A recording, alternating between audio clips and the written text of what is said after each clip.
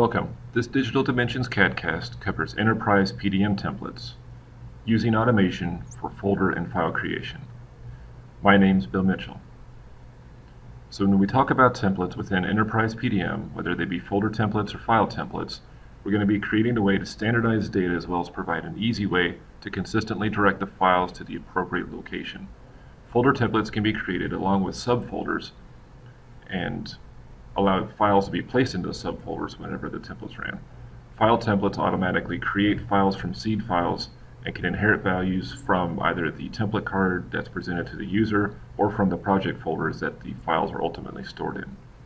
The first step in creating a template is to create the folder card and the file cards as they'll be used in the final production vault. This establishes the metadata requirement that's going to need to be captured by the templates, as well as allow us an ability to quickly create template cards for a consistent user interface, meaning that your file and folder cards can be saved as template cards within the vault. The variables on the cards can be reused often, so make sure that you don't create unnecessary amount of variables. You can reuse variables across different file types. The next step is to map the logic for the variable usage, meaning we can decide what files or what areas of our template capture what information from the users, and then how that information gets pushed into the files through the variable mappings. So let's go ahead and go to the card editor and take a look at our production vault folder card. So I'm going to change the card type to folder card, and then we can see the user interface as it will be displayed whenever a user selects a folder in the vault. Selecting on the different controls, you can see that the different controls are mapped to the different variables along with any special values that we want to capture. For example, the user login or today's date. We can also just capture regular project information or use pull-down menus to standardize inputs like project location, city, state, and so on. So if we go take a look at the template card that I created for this example, we'll see that the user interface is identical to the folder card, so that way the users are presented with the same thing.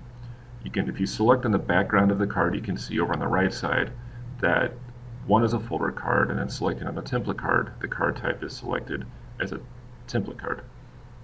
If you do a simple file save as from your folder card, you can save as a template card to reuse that interface. For this particular project, I want the project number to be automated, meaning I want it to pull from a serial number that I already have set up in my vault. So on the folder card, I want that to be a text value, but coming down to the folder template card, I want the project number, rather than be a text value, to be linked to a serial number, and then for my serial number, I'm going to select the project number. That way, whenever the template runs, it's going to go out to my project number, serial number generator, and pull the next number in line.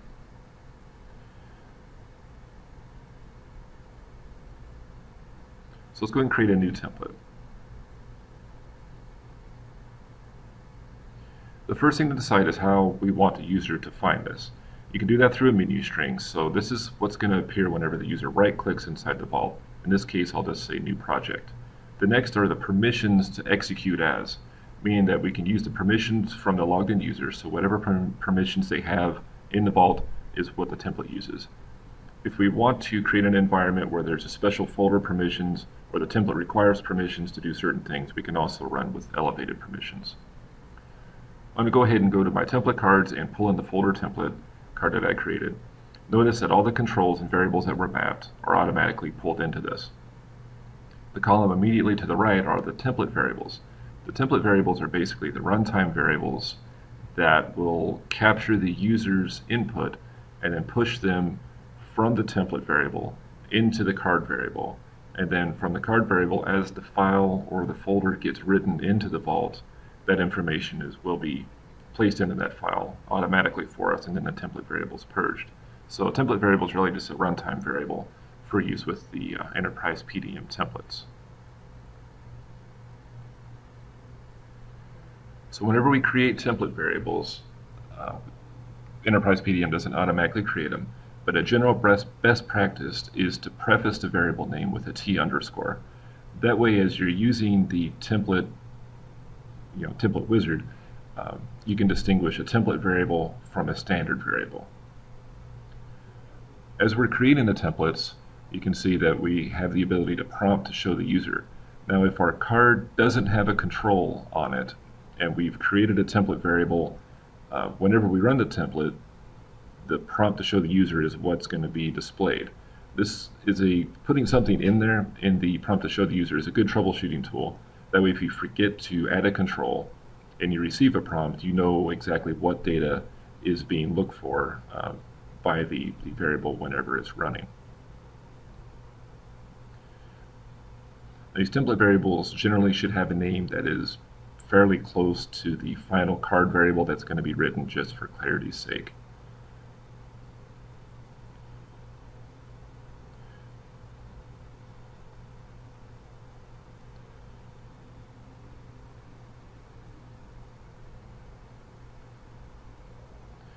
So then whenever we go in and create the variable for the project number, I'll go ahead and put in the prompt. But really at the end of it all, because I generated the template variable, or because I linked a control on the card to a serial number, I really want to go over and link that to a serial number counter.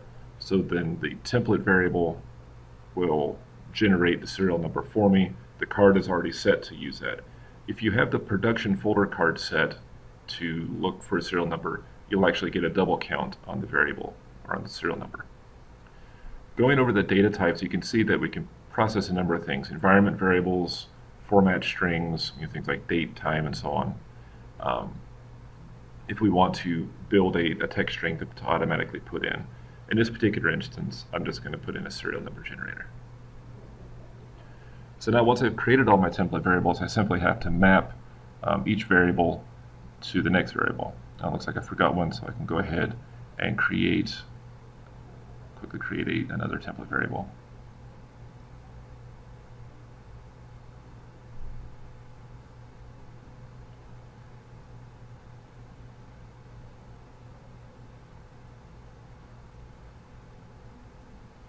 Now just because now we do need to have a value for every card variable, otherwise it'll be left blank.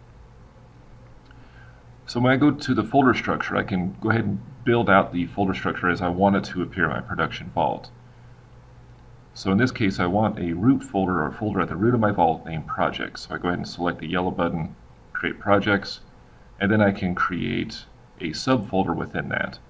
If I use the t_proj number variable, that's going to pull the runtime template variable for project number and name the folder with that serialized project number data. I can also create subprojects by selecting the green folder. I can go ahead and create a folder called CAD data, and then if I select the button again, I can create a nested subfolder, maybe called imported files. If I want it to tee off of the top level, I just have to select whatever folder I want to be the parent, and then I can create additional subfolders. So every time that this template's ran, it's going to generate a new project number and also generate those 4 subfolders. Right-clicking on the project number or on the root variable, I can select the rights for this, so I can inherit rights from the parent folder, or I can add special rights. And then this part is critical in that I am going to map the template variables to the final folder card that is written to the vault. So this is where the data goes from what the user has entered into the template form, and then as the folder is getting created, it gets placed into the final folder as it's written into the archive.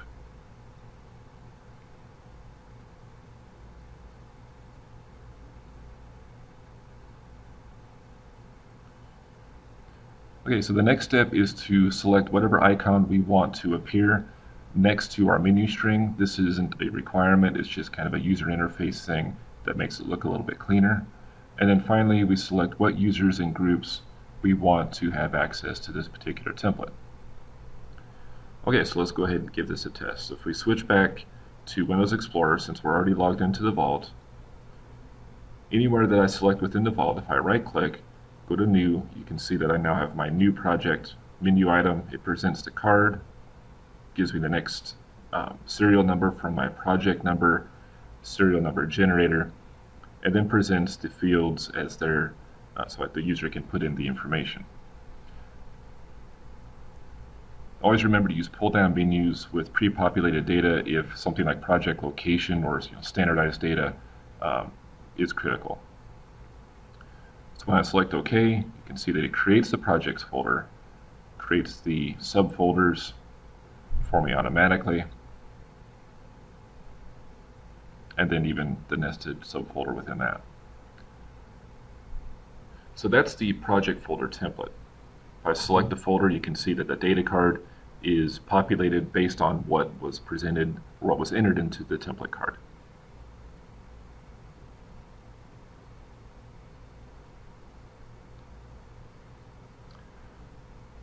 So the next thing to take a look at is creating files, or creating file templates. We can add that to our existing folder template by going down to the Files and Folders section, and then expanding the folder structure, and selecting the folder that I want the new file to be placed in whenever the template's ran. I can select the new file icon, and then I'm presented with a dialog box to map out to the file that I want to use as a seed file. So within my vault, I've got a SolidWorks file called SW2013 template. Now for SolidWorks files, it's critical that you use a native SolidWorks part assembly or drawing versus a SolidWorks template. And the reason for this is that whenever the template grabs a file, it's not going to use SolidWorks to take its template and convert it. It's going to take the file that's presented or that's selected in the options, copy it, rename it, write all of the different variables into that file's custom properties, and then save it into the vault automatically. So if we used a SolidWorks template, then the end result would be an automated template, but it would not be a native SolidWorks file that we could actually open or use. The part number, any sort of metadata that we had captured in the template would be lost. So for that reason, it's critical that you use a native SolidWorks file if you're going to create a file template for SolidWorks parts. So you can see that I can map to the template source file, and then it gives me the file name. I can modify the file name as its final file name that will be used whenever it's placed in the vault. In this case, I want it to use the project serial number.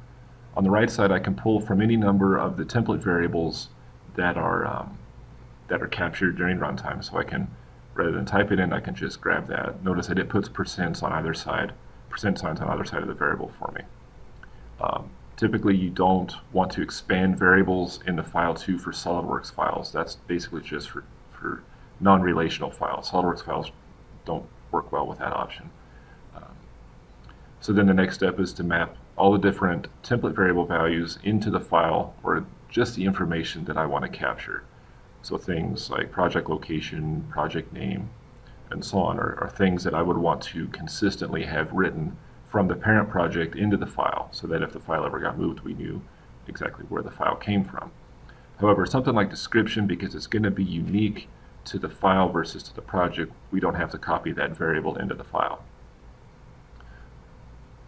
So go ahead and say OK. And since we're modifying our existing template, rather than give it the name, I'll just go ahead and add something to maybe add seed part to the file name. That way we're not just left with a part with the project number in it. Since we're modifying the existing template, we don't really have to do much else. So whenever we run this again, that file is going to be created in the CAD data project. So let's go ahead and jump back out to Windows Explorer and take a look at how this works. Right-clicking again, go to New Project, and go ahead and put in a new project name. Notice that the project number has incremented. Previously it was P00125, now it's P00126.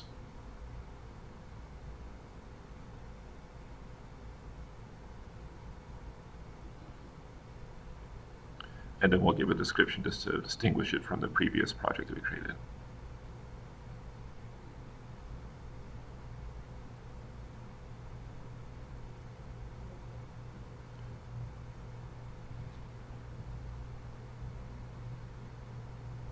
So then looking at the file, examining the folder, you can see that my SolidWorks file was named with the project name -C part, and then that the variables that it could write to the file, things like project name, project location, were captured. If I select on the preview, you can also get to the variables that were written into the configurations on the right side.